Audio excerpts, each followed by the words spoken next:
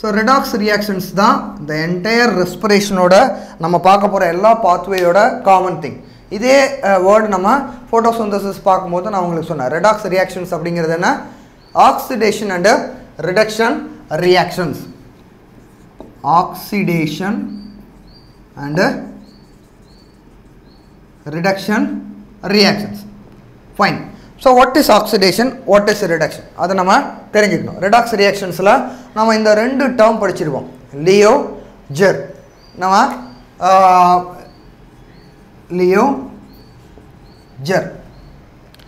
So அதுதான் ஆக்சிடேஷனா Leo அப்படின்னு நம்ம ஞாபகம் வச்சுக்கலாம். அப்படின்னா என்ன அர்த்தம் அப்படின்னா loss of electrons is called oxidation. So இது நம்ம புக்கில் போட்டிருக்கோம். லியோ ரோஸ் ஜெர் அப்படின்னு போட்டிருக்கோம். சிங்கம் வந்து இந்த மாதிரி கத்துதுன்றதை நான் ஞாபகம் வச்சுக்கலாம். அப்படின்னா அந்த பாயிண்ட் என்னன்னா loss of electrons is oxidation.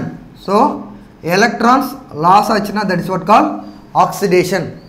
Gaining of electrons is called reductions. So whenever we are talking about oxidation reduction நம்ம அது ஹைட்ரஜனை வச்சோ ஆக்சிஜனை வச்சோ எக்ஸ்பிளைன் பண்ணுறதை விட எலக்ட்ரான்ஸை வச்சு எக்ஸ்பிளைன் பண்ணுறது தான் correct. You have to define the term oxidation and reduction with the help of electrons, not with oxidation oxygen R protons. Because நிறைய பேர் ஆக்சிடேஷன் ரிடக்ஷன்னா எப்படி எடுத்துப்பாங்கன்னா addition of oxygen removal of oxygen சொல்லுவாங்க. அது கரெக்டான எக்ஸ்பிளனேஷன் கிடையாது. You have to explain the terms and related with electrons. Loss of electrons is called oxidation, gain of electron is called reduction. For example இங்கே பார்த்தீங்கன்னா நம்மக்கிட்ட ஒரு substrate இருக்கு.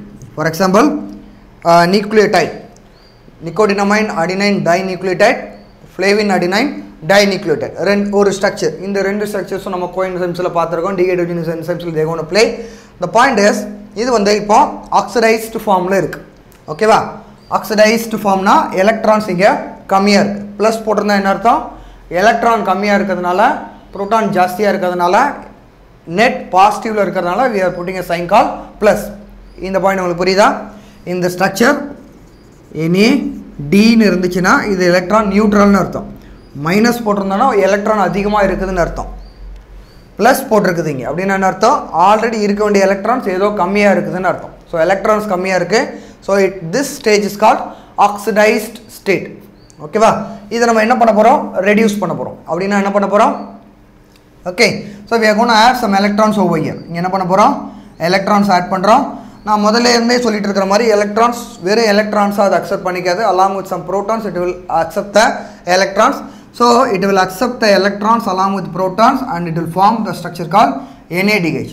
இப்போ இங்கே ப்ளஸ் மைனஸ் எதுவும் நம்ம போடல. This is called reduced state. இந்த ஸ்டேட்டுக்கு பேர் ரெடியூஸ்டு ஸ்டேட், இந்த ஸ்டேட்டுக்கு பேர் ஆக்சிடைஸ்டு ஸ்டேட்.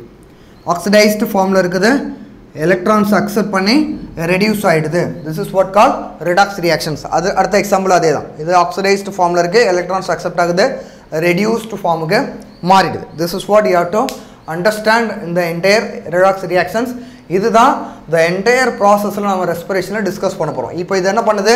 இந்த NADHல என்ன இருக்குது? எலக்ட்ரான்ஸ் அது அக்செப்ட் பண்ணியிருக்குது. FADH2ல என்ன இருக்குது? எலக்ட்ரான்ஸ் அது அக்செப்ட் பண்ணியிருக்குது.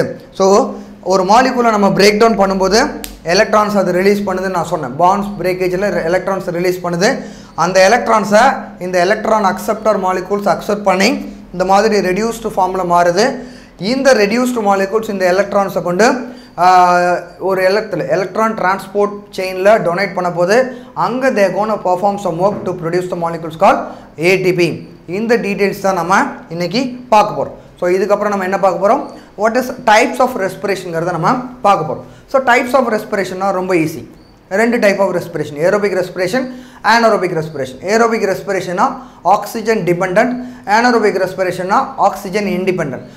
Aerobic respiration நம்ம இன்னும் என்ன மாதிரி சொல்லலாம்னா complete oxidation of food gonna happen only in the presence of oxygen. Oxygen இருந்தால் தான் இந்த complete breakdown நடந்து கம்ப்ளீட்டாக அந்த ஆக்சிடேஷன் நடக்கும். ஃபார் எக்ஸாம்பிள் ஒரு குளுக்கோஸ் உள்ளே போகுதுன்னா கம்ப்ளீட்டாக அதை பிரேக் டவுன் பண்ணால் தான் ஃபைனலாக carbon di oxide it can release. ஒருவேளை இன்கம்ப்ளீட்டாக பிரேக் டவுன் பண்ணால் அது பைருவேட்டுக்கு அப்புறமா ஏதாவது ஒரு ஆசிடாவோ ஆல்கஹாலோ அது இன்கம்ப்ளீட்டாக நின்று போகும்.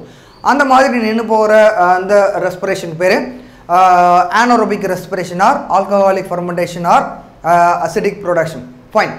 இப்போ என்ன புரிஞ்சுக்கணும் நம்ம இங்கே அப்படின்னா ஆக்சிஜன் அவைலபிளாக இருந்துச்சுன்னா ஆக்சிஜனை அந்த சிஸ்டமால் யூட்டிலைஸ் பண்ண முடிஞ்சதுன்னா it will go for complete oxidation of that particular respiratory substate.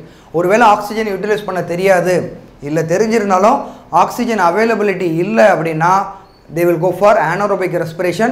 அது ஒரு பர்டிகுலர் ஸ்டேஜுக்கு அப்புறமா அந்த பர்டிகுலர் ரெஸ்பிரேட்டரி சப்ஸ்டேட்டை இன்கம்ப்ளீட்டாக பிரேக் டவுன் பண்ணோம். For example alcohol formation, fermentation, இதெல்லாம் இன்கம்ப்ளீட் பிரேக் டவுனில் நம்ம டிஸ்கஸ் பண்ண போகிறோம். அந்த மெத்தடுக்கு பேர் anaerobic respiration. ஸோ இவ்வளோ தெரிஞ்சால் போதும் about the basis R foundation. இவ்வளோ நேரம் நம்ம இன்றைக்கி பார்த்தது இந்த ஃபவுண்டேஷன் ஆஃப் ரெஸ்பிரேஷன். இதுக்கப்புறம் நம்ம ஆக்சுவல் ரெஸ்பிரேஷன் நம்ம பார்க்க போகிறோம்.